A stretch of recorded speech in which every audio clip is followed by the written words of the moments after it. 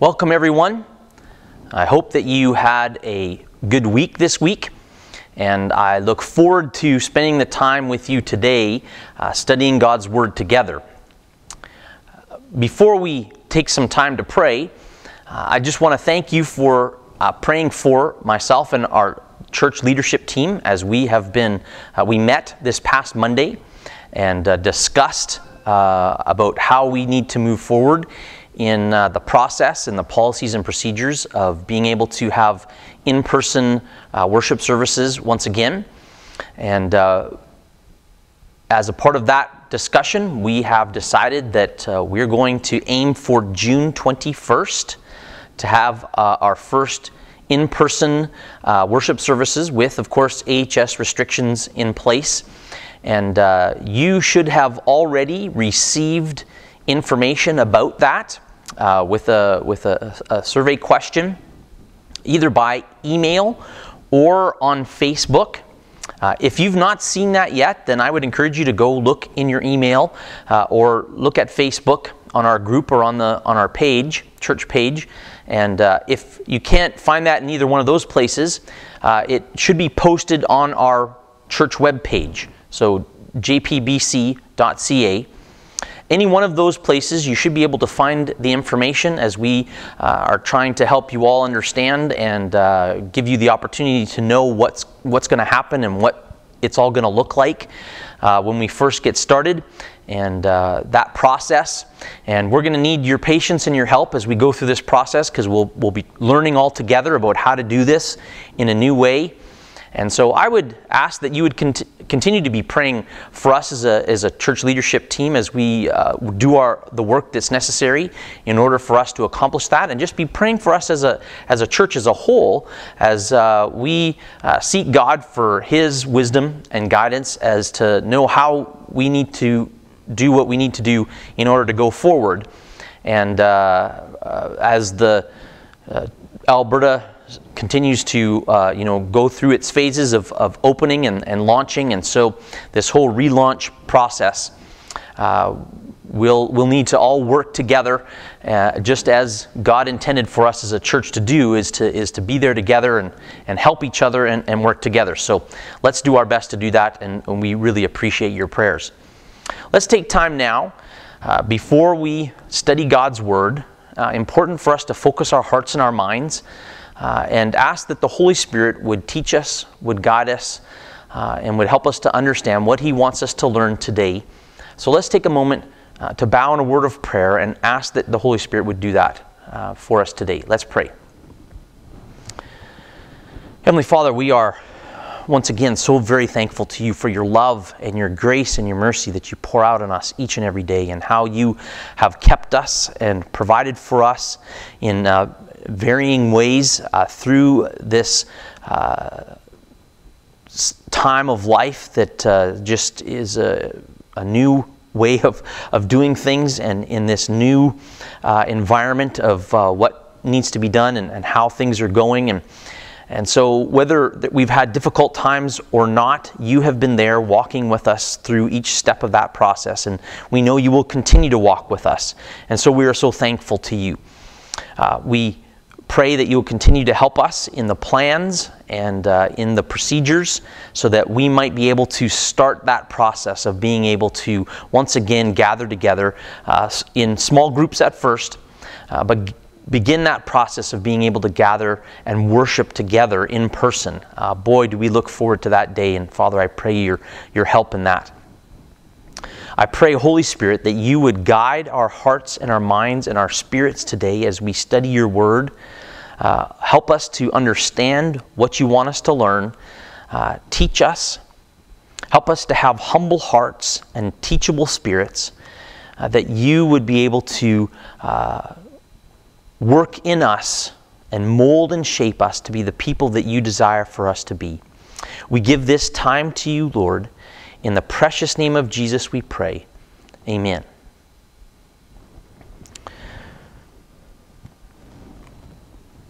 Well, today, if I can get my notes to work,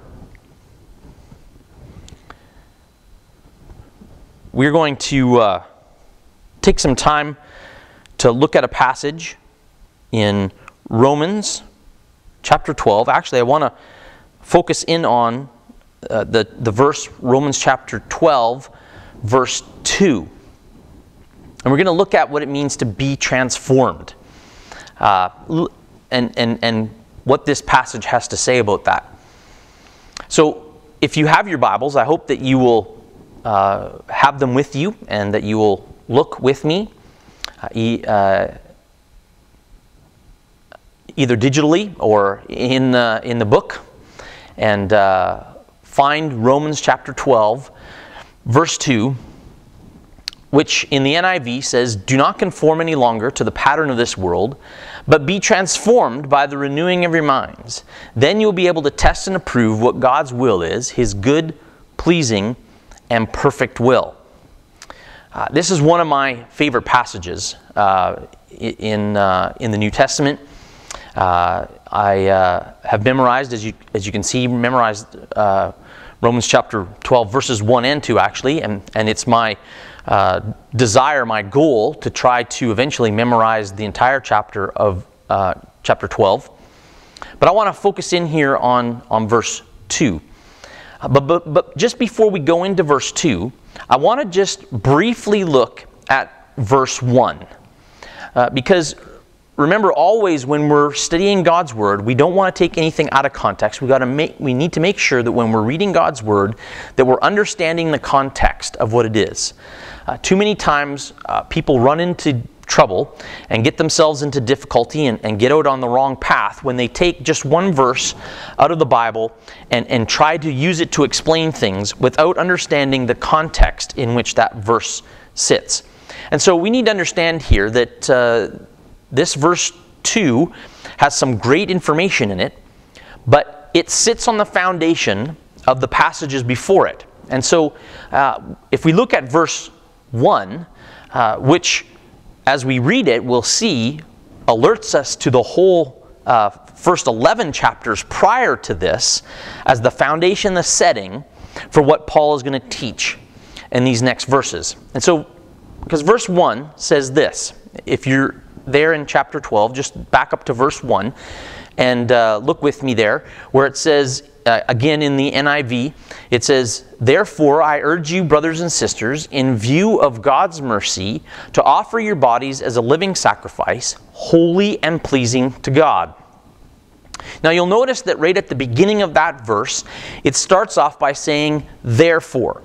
Paul is the writer of the letter of Romans.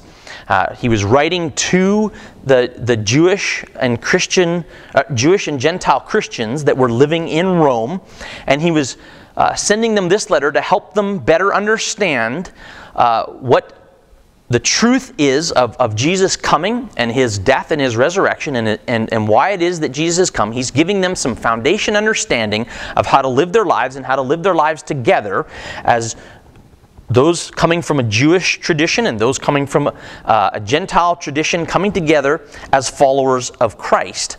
And so he starts off chapter 12 by saying, "Therefore." And what he's alerting us to, he's saying, based on all that I've taught you in this beginning of this letter, in the first 11 chapters, based on that, this is what I want you to understand.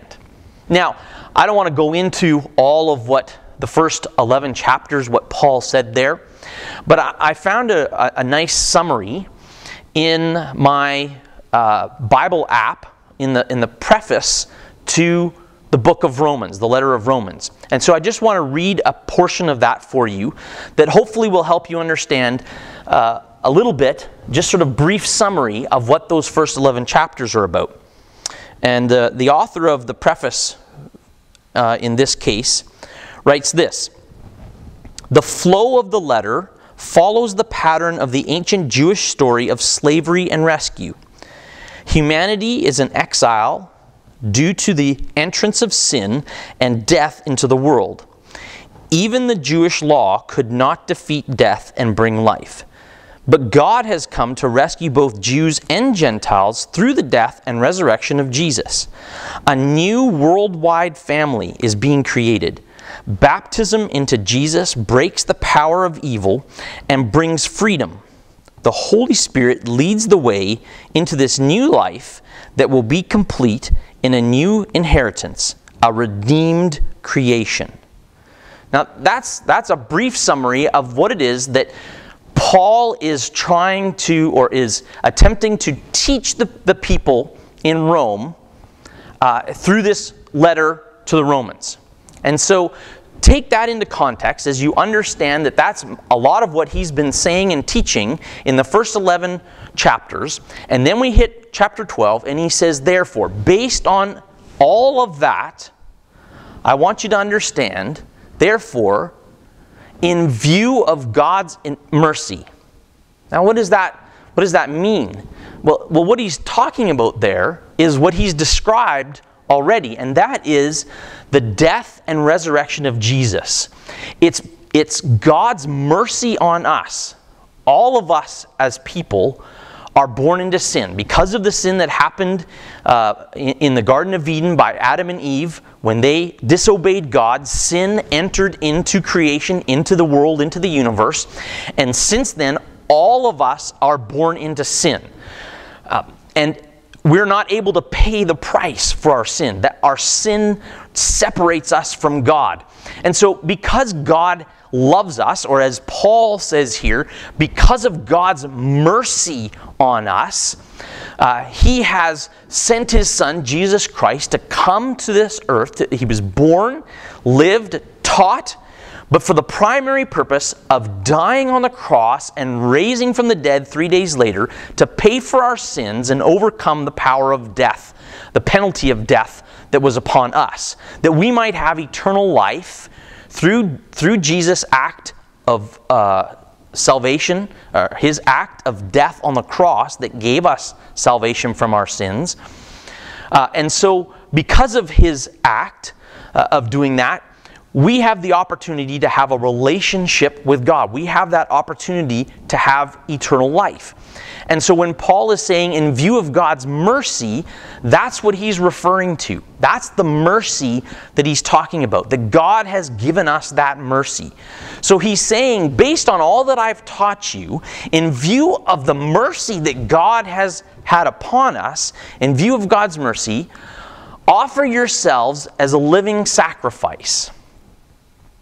So he's setting the foundation here to say that this is the kind of relationship that we're entering into with God, that we have given our lives to Him as a living sacrifice. So before Jesus, the Israelites had to take animals and sacrifice them. So actually they had to die in order to pay for sins. But thankfully, because of Jesus' death on the cross, no longer does there have to be a sacrifice of something to die. Jesus paid once and for all that final debt, His death on the cross, and thankfully conquering death and raising again 3 days later. But that was the last death that had to happen in order to pay for sin. So there's no longer that need. But there is, in the process of our relationship with God, the need for us to be offering our bodies, giving ourselves to Him as a sacrifice, but a living sacrifice. That each and every day we give our lives to Him, that He's the Lord and Savior of our life, that He's our master. No longer are we a master to ourselves or a master to money or to fame and fortune, to anything else that's out there. Instead, we have made that decision and that choice to make Him the master of our lives. And so daily, we live our lives as a living sacrifice. And it says here, holy and pleasing to God. It's because of God's mercy. It's because of God sending His Son Jesus and His death on the cross that we're able, His cleansing blood washed us white as snow, is what Scripture tells us. It washed away the sin, and by His sacrificial act on our behalf, as we stand before God, He sees us clean and white as snow, that in order for us to come before a holy God and be in relationship with a holy God, we had to be holy. And the only way that could happen is by Jesus making us holy through His merciful act. And so because of that mercy, he's saying that we need to daily sacrifice our life as a living sacrifice. That as we live our lives, what we do with our lives, we would be holy before God and pleasing in all we do. And he says that this is your spiritual act of worship. Because we're going to dive into that in verse 2, that we recognize that since we have come into this new relationship with God through Jesus' mercy on the cross for us, we now not just have a physical life, but we have a spiritual life. And God created the physical, but before the physical was, God existed, the Father, the Son, and the Holy Spirit, living in community, living as one God, and yet three persons, existing in the spiritual realm. So the Spirit of God existed before the physical realm. And so the physical is just something that is temporary, something that He's created that is going to be for as long as He decides it's going to be here. And the Bible does teach us that there is going to come a time and a point where the physical world and universe is going to come to an end, and the rest of His plan is going to play out. And based on our decision on this earth and how we decide whether to give our lives to Him in this way that He's talking about here in verse 1, will determine our eternity, whether we'll have eternal life or eternal death. And so he's saying, based on this new life we have in Him, we have a spiritual life that allows us to come before a spiritual God, a God of spirit, and a holy God, that we're able to do that holy and in spirit. So that sets the tone. That sort of gives us the foundation as we then look into verse 2, which is what I want us to focus on.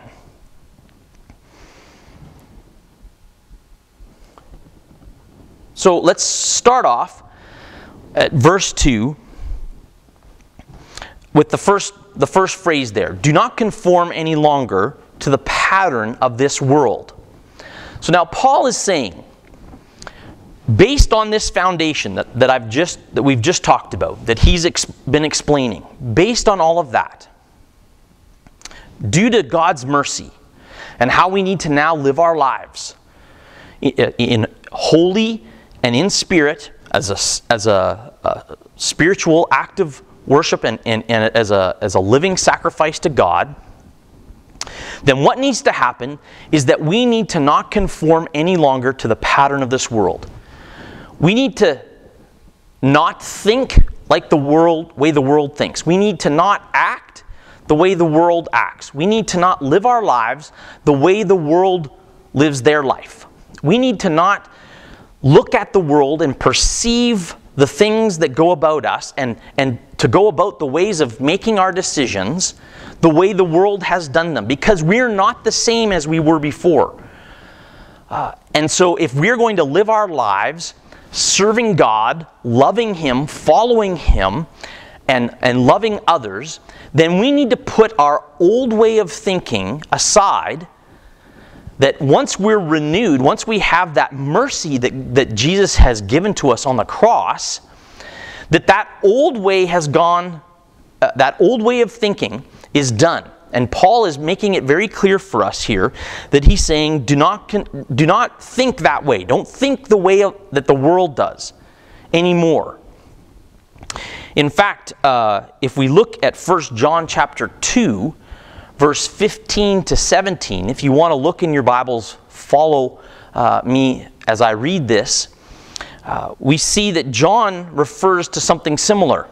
He makes the same point, this important point that Paul is making. And so in 1 John chapter 2, verses 15 to 17 says this, do not love the world or anything in the world. If anyone loves the world, love for the Father is not in them. For everything in the world, the lust of the flesh, the lust of the eyes, and the pride of life, comes not from the Father, but from the world. The world and its desires pass away, but whoever does the will of God lives forever. Paul is writing this letter to the Romans to help them, to teach them. Now, it was not just God's intent for this teaching to be for those people at that time. He has preserved it in the Bible so that it is truth that is being taught for the ages. And so this truth applies to us. And so this teaching, this truth that Paul is revealing in this letter of Romans is for us today. And he's telling us we need to stop living our life the way we used to live it. Right down to the way we think, the pattern of our thoughts needs to change from the way the world does it to the way God thinks, to kingdom-minded thinking, to a spiritual pattern of thinking. And so we need to be very aware, pay attention to whether or not when we're living our life, if our mind starts to go back to its old habits of its old way of thinking. See, in the pattern of the world, it's all about me. It's about taking care of my needs. It's about meeting my goals. It's about doing what feels good to me, what I like to do, what is best for me or what's best for my family, but it's always about sort of me-centered. But in God's kingdom, everything is Christ-centered. It all flows through the central idea of Jesus and the gospel of his message. And so the kingdom of God, therefore, the pattern of thought is totally different. It's not about me. Now it's about God and about his will, about his Son, Jesus Christ, and his mercy that he has brought to the world, his message of good news of salvation for the world, and living according to his pattern of thinking, which is in a way of selflessness. It's a pattern of patience. It's a pattern of thinking of others first, before me. It's a pattern of forgiving others when they do something wrong to me. And so that's just a few examples. But as you continue to read and study God's Word, you learn more and more about what it means to have a spiritual pattern of thinking. And so Paul is very clearly stating here, we need to no longer be a part of that world's way of thinking, but have a spiritual pattern of thinking. Then he says, be transformed by the renewing of your mind. So that's what happens when you no longer are conforming to the world's way. You receive God's mercy of salvation through Jesus Christ. And now, because of that, you go away from the world's way of thinking, and he transforms your mind, transforms you by the renewing of your mind. Now there's a new pattern of thinking, a new way of looking at life, of receiving and understanding and perceiving the world around us. It's now done from a different perspective. It's done from God's perspective, not from our perspective. A little tiny hole like this that we used to look like when we had the mindset of the world, but now we have a much bigger perspective because we're being able to see it through a spiritual dynamic, through a godly understanding, perception of the world. And that completely transforms us. Praise the Lord. What an amazing gift that God desires to transform us from the old way that we were, wretched as we were, draped in sin and headed towards destruction and death and stumbling and faltering and the burdens of the world and life around us. And now that we've received the mercy of that God has given us through Jesus and his death on the cross, and we've got this relationship with Almighty God, and we're in a holy relationship with him, he totally transforms us, cleanses us, renews us, gives us a brand new understanding of the world, his vision and his world view, instead of our own, and it transforms how we do everything. It transforms how we make our decisions. It transforms how we act to others. It transforms our mind, our thinking. He says here, by the renewing of our mind. In fact, Jesus says in Luke chapter 24, verse 45, he's teaching a bunch of people, and he says to them, or he doesn't say, but it says that Jesus does this, that then he opened their minds so that they could understand the Scriptures. See, God's Word, to people who don't believe in God, doesn't make a lot of sense. Sorry, that's not very good English. Doesn't make very good sense. Because they're looking at it with worldly eyes and a worldly mindset. There is a lot of teaching and a lot of truths in the Bible that a non-believer is simply not capable of understanding because their spiritual eyes have not been opened. But what Paul is teaching us here in this passage, and what it says here that Jesus did to the people, is that by entering into the kingdom of God, by giving our life to Him and receiving His mercy, that He opens our mind and opens our eyes so that we're able to understand the truths, the spiritual truths that are within Scripture, that then teach us and shape us and help to form us to be the people that God wants us to be. Praising and worshiping and glorifying Him, and a people that are going out and being about His mission of sharing the good news of Jesus Christ with a world around that so desperately needs to be saved. Now, we also see this in John chapter 3, verses 3 to 7. Jesus, it says there, if you look with me, Jesus replied, "Very truly I tell you, no one can see the kingdom of God unless they are born again." "How can someone be born when they are old?" Nicodemus asked. "Surely they cannot enter a second time into their mother's womb to be born." Jesus answered, "Very truly I tell you, no one can enter the kingdom of God unless they are born of water and the Spirit. Flesh gives birth to flesh, but the Spirit gives birth to spirit. You should not be surprised at my saying, you must be born again." Now you might have heard that phrase before, a born-again Christian.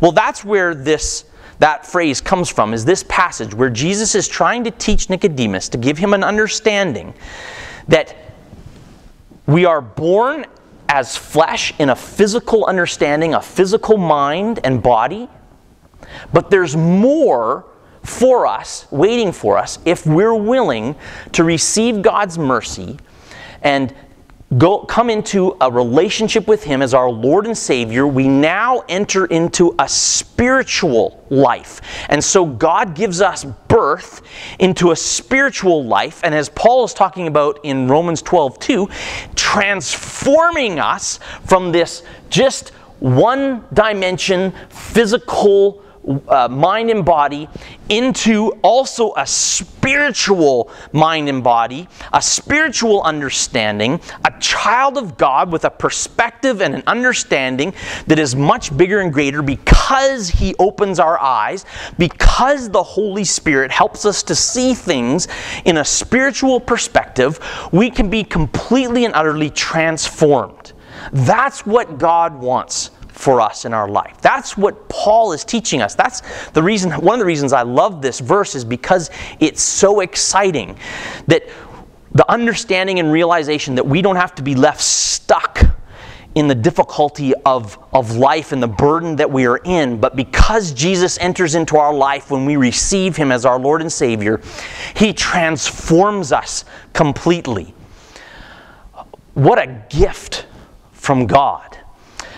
We need to realize that because Satan is battling against this. He doesn't want people to follow God. He wants to hurt God by causing people to reject Him. And so he tries to get us to get into our old habits of thinking the way the world does, living our life ensnared and enslaved back in that worldly way of doing things. But Paul is reaffirming to us and encouraging us that our minds have now been transformed. Now he then says that due to this, that we are able to test and approve what God's will is. Boy, how many times have I had someone ask me, I don't know what God's will is for my life. Well, this is part of the answer to that question. If we allow ourselves, if we give ourselves to God, and we recognize that we've entered into this spiritual relationship with Him because of His mercy for us, that we're cleansed and we live in a spiritual and a holy relationship with God, that we've had this transforming of our mind, not the world's way of thinking anymore, but a spiritual pattern of thinking, we now are able to test and approve what God's will is. That's God's promise to us. If we're living our life focused on Him, worshiping Him, spending time in communication, in communing with Almighty God through prayer and reading God's Word, that's how we spiritually connect to God. And in verse 1, talking about offering our bodies as a living sacrifice, holy and pleasing to God, that this is our spiritual act of worship. As we continue to engage in that relationship in that way, God's promising us that we will be able to then, with those spiritual eyes and that spiritual mind, will be able to test and approve what God's will is. We'll be able to see where God is at work. We'll be able to see God's activity. We'll be able to start to understand when God is speaking to us and telling us what it is that He wants us to do, what our place is in His plan for our life. Now, I'm not saying that He just lays out the whole rest of your life for you so that you don't have to worry about it. As a part of that relationship, it requires us to trust Him. So He might not give us the whole plan, the whole story, but He starts to give us the next step that we need to do. And because our mind is able to understand and to see spiritual things, we're then able to see His spiritual plan for our life, and we're able to live that out with more confidence, with more trust in Him, with more blessing that comes with living in that kind of relationship with a holy God. This is what Paul is promising us in this passage.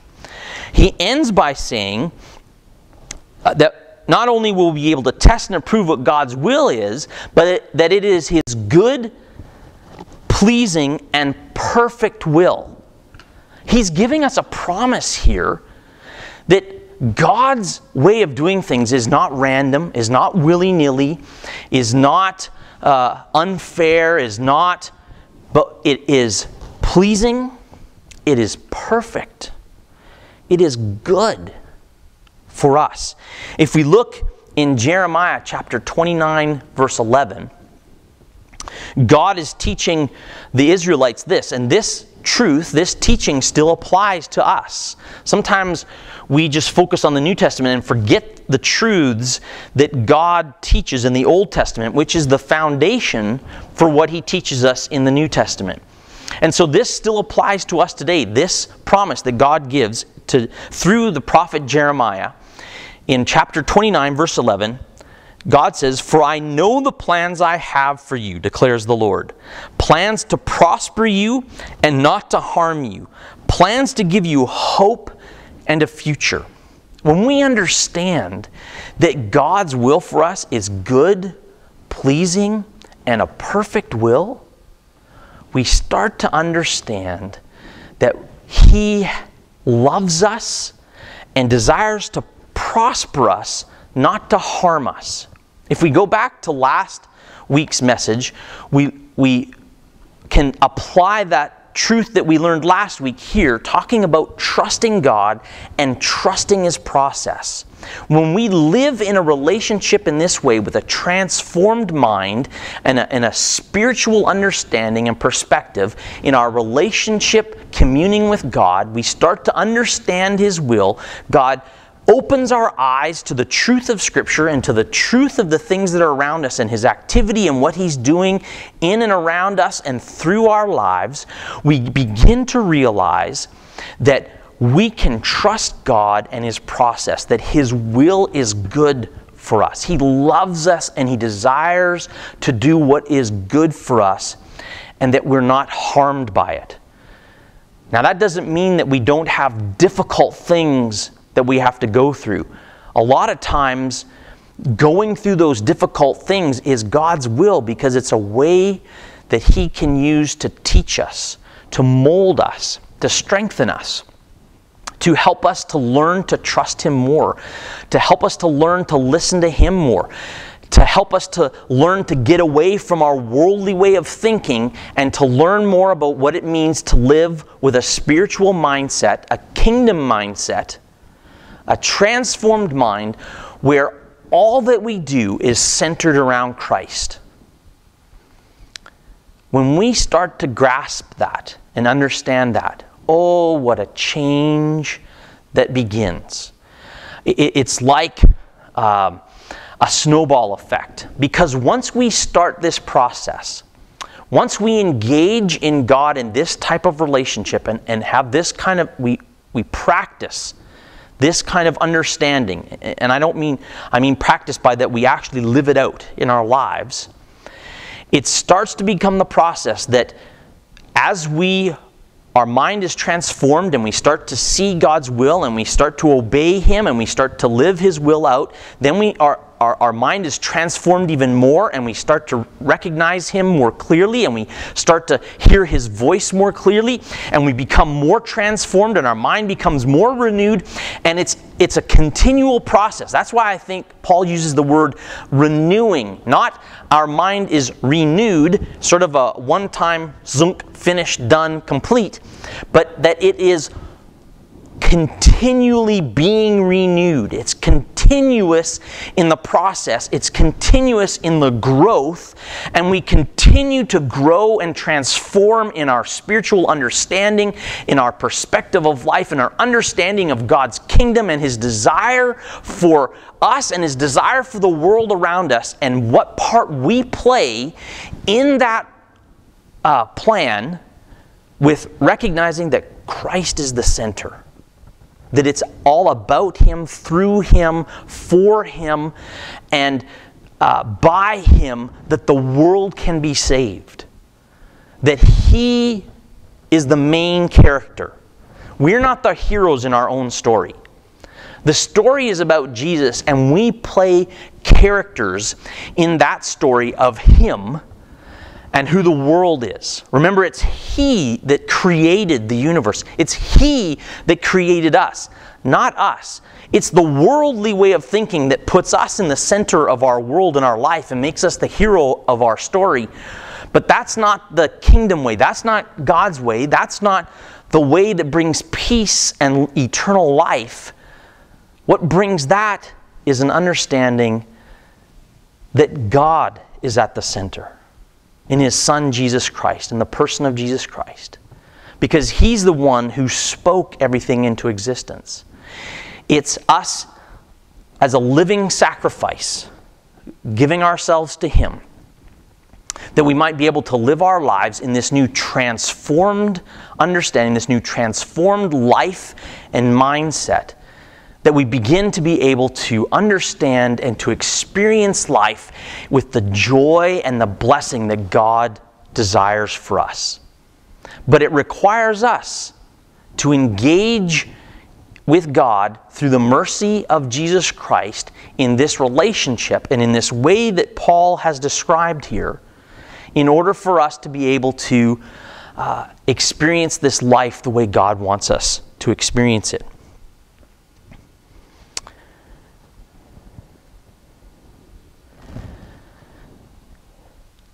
I hope that you're able to soak that all in today. And I also hope that you are experiencing God's transforming power in your life. I hope this was just a reminder. But one of the things that I know is that there are people out there who aren't experiencing that transforming power. And so I'm excited if you are experiencing that. Either way, if you need to talk more about this whole concept, all that I have laid out for you today, you want to talk more about a transformed life and having a spiritual mind, kingdom-minded understanding and a spiritual pattern of our mind rather than the world's pattern of thinking. If you want to talk to me more about that, I would love to answer any of your questions, maybe about how God transforms us and about kingdom living and a kingdom mind. You can contact me by email. Many of you already know my email, but for anyone who might be watching for the first time, you can email me at jc@jpbc.ca. Or if you prefer to text, which is great, lots of people prefer texting nowadays. We have a church text line that you can text and contact me. That number is 587-840-6070. So that should be appearing on the bottom of your screen right now. I also want to say that if this is the first time you've understood that God had mercy on you, yes, you personally, by dying on the cross and paying the price, the cost for your sin, so that you could have freedom from that sin and have a reborn life in Him, a spiritual life with the Holy Father that has created all that exists. If this is the first time that you've understood that, and you want to know more about that, you want to know more about how you can enter into this relationship with God, how it is that God has, through His Son Jesus, has paid for your sins and wants to give you a new life. He wants to make you a new creation. And that's something that you've been looking for, and you'd like to know more about that. I would love to talk to you. I would highly encourage you, if that's the situation you're in, if that's the decision you would like to consider making, or that you really want to make, to give your life to God and receive His mercy and forgiveness for your sins and have that relationship with Him and have eternal life, if that's the decision you'd want to make, then I would encourage you to go ahead and text into our church line. Just text the word BELIEVE to that number, 587-840-6070. And that way I can connect with you, and we can chat or find a way to communicate with each other and help you with whatever questions you might have, or help you to know what are the next steps after making that decision in your relationship and in your new life with the God who loves you and cares for you. That would be the most important decision you could ever make in your life. And I hope, if you're considering it, that you will do that today. I pray that we understand the mercy that God has given us. I hope and pray that even in the midst of these difficult times that are surrounding us, that we understand that God has our back, that God loves us and is taking care of us. He loves and cares for everyone. He has those of us who have given our lives to Him and have entered into a relationship with Him. He has us in His hand and He's taking care of them. With His other hand, He's calling and motioning the rest of the world, please, please, I want you to come in and to have a family with me. That's what that's the truth, and that's the desire for our life, and that's the desire for my life, that we get to see that and be a part of that, a part of God's mission. What a wonder it is when we realize that. And we need to remind ourselves of that more often. We need to be praying for each other. So I hope you will be doing that this week. Let's take time right now just to bow in a word of prayer. Heavenly Father, we are so grateful and thankful to you for how you love us, that you had mercy on us and sent your Son, Jesus Christ, to die on a cross, to pay for our sins, to be that final sacrifice of death and sacrifice to pay the penalty. But so thankful that 3 days later he rose again, that he has power over death, and that we have eternal life, and through him a relationship with you. Father, thank you that you transform our mind, that you renew us, that you, through this, allow us to have a spiritual perspective and an understanding of who you are, that we might understand your will and your kingdom plans, and that we get to be a part of your kingdom work. And so, Lord, I pray that you would continue to help us to do that. I pray your hand on each person out there who may be listening, that needs help understanding this more. That, Lord, for any of those who still do not know you, that you would open their eyes, that they might be able to see and understand the truth, so that they can receive your great and wondrous mercy. Father, we pray for each person that you help them to have a week that is relying on you, and that they have a spiritual mindset as they look at each part of this week, that they would trust you and they would trust your process. Father, we are so thankful to you. We pray this in the holy name of Jesus. Amen. Well, I sincerely hope that you felt that you were in the presence of God today as you worshiped him through the studying of his word. I hope that you heard him speak to you personally, just exactly what it is that you needed to hear today. God opened your ears and helped you to see that and understand that. That you feel renewed in some way today by this encounter that we've had with God's truth in his word. I pray that you will have a blessed week, and I hope that you will join us back here again next week. God bless.